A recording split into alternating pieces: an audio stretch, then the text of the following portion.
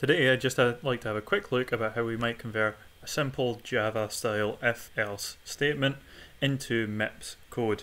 So if you look up here, we have a fairly simple if-else which says if x mod 8 equals 0, then return x divided by 8, else return x mod 8.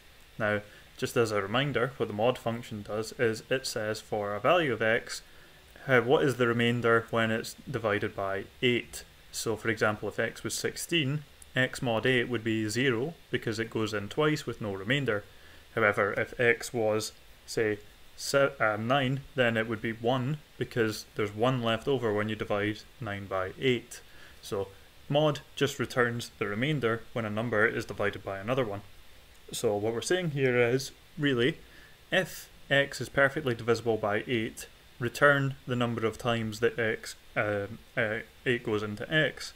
Otherwise, return the remainder of that division.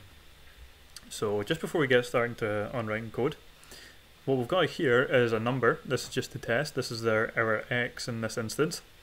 And then we have check 8 because we're going to check the division using the logical operation. Now if you watched the logical operations lectures, you'll know that there is a way to check the remainder of a number when it's divided by 8 using AND.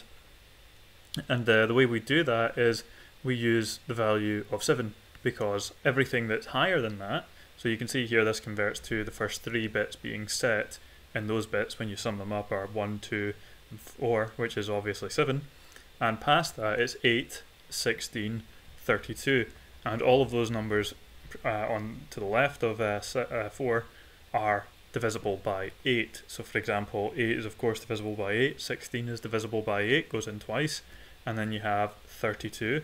Now if you were to make the number 24 a number between those two, that would be 8 and 16, so you can make every value that's divisible by 8 by using everything leftmost of the third bit. Okay, so let's have a look at how we would do this code. Well, first of all we need to load these into memory as we always do. Start by doing the simple stuff, so let's load num into t0 and let's load into t1 the value check 8. Okay, so now we want to test to see if x is divisible by 8. So we want to do this x mod 8, and the way we're going to do this is with the AND. So we're going to do, and we'll use t3 of t0 and t1. Now if this is 0, that means that it's perfectly divisible by 8, and if it's non-zero, that means there's a remainder because every other bit in this word is set to 0, so those will all go away and we'll just be left with maybe the first 3. So then we want to say branch if equal to 0, and we want to test t3, and if it passes we want to go to do div. We'll put that label in before we forget about it, and then we'll start to think about what we need to do next. Well, we need to return a value, so we need to print, and what I'm actually going to do is I'm going to go back a line. I'm going to load immediately into v0 the value of 1, because whether I branch or not, I'm going to have to return a number, and I want to do that as an integer, which is of course the code of 1. So I'm going to load that in here so that I don't have to do it in both of my branches. That's going to save me a little bit of work in the long run. Okay, so if we get to this line, it's because we're not equal to 0 and there is in fact a remainder, because we've failed this branching condition, so we just fall down, the program counter increments, we just go down to the next line. So in that case, what we want to do is load, actually no, we don't want to load, we want to move the word into A0, the value in T3, because that's going to be what our remainder is. So we move these values in, and then we can just do a syscall, and that's us sorted, almost. Because if we do it this way, the way that I've structured it, we want to jump past the do div instruction, because we don't want to do the division after we've done the return remainder. So we're going to jump to a label we're going to make called end. Oh, that should have a colon. Like that. So what do we do in here? Well, now we actually want to do the division, so I'm going to use the div instruction, and I want to divide the number that's in t0 by, oh no, let's store it in a0, sorry. I want it to be the number in t0 that's divided by another number, and I'm going to give this a hard-coded value. Now you might not be aware, but you can do this with div and multiply.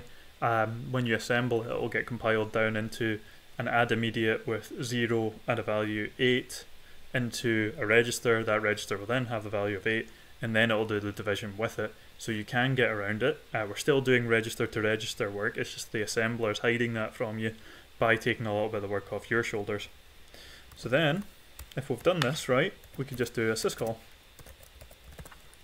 Now what I'd also like to show you while we're here is how MIPS does division, because it's actually a little bit interesting. So let's see what happens anyway, because if we have this code, this 5 should be a remainder, so let's assemble it and hope it runs. Excellent. And we get a value of 5 out, as we should. So let's test it again. Let's give it a case where we should get a value of the number of times it's divided by a number. If I put 5 in here, this is 5 times 16, so that should equal 10 times 8, because it's just doubling it, plus 8, so we should have 11 times 8, hopefully. So let's assemble it and run it. So yeah, we get 11 out as we expected, so that's good. Now let's have a look at the high-low registers.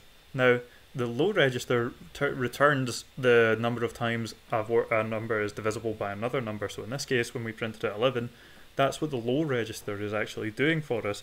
Now the high register will do the same thing, or not the same thing, sorry, it will do the same thing as our mod, it returns the remainder.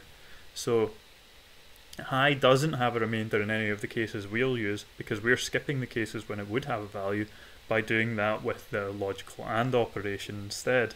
But that's what these two registers do, they're linked to division, and that's what they're used for. At least that's all we need to worry about at the moment. One thing I'd also like to show you while we're here is how to end this program immediately. We can load into v0, value of 10, and then we can do a syscall, and this terminates our program. So let's run that and see. So the program is finished running rather than the program is dropped off the bottom. Because if the program is dropped off the bottom, it just means we've gone past all of these instructions. So it finished running is actually as halting the program, as it were. That's everything I'd like to go over today. I hope you found this useful. Of course, if you have any questions about anything we've gone over today, please do let me know. Thanks.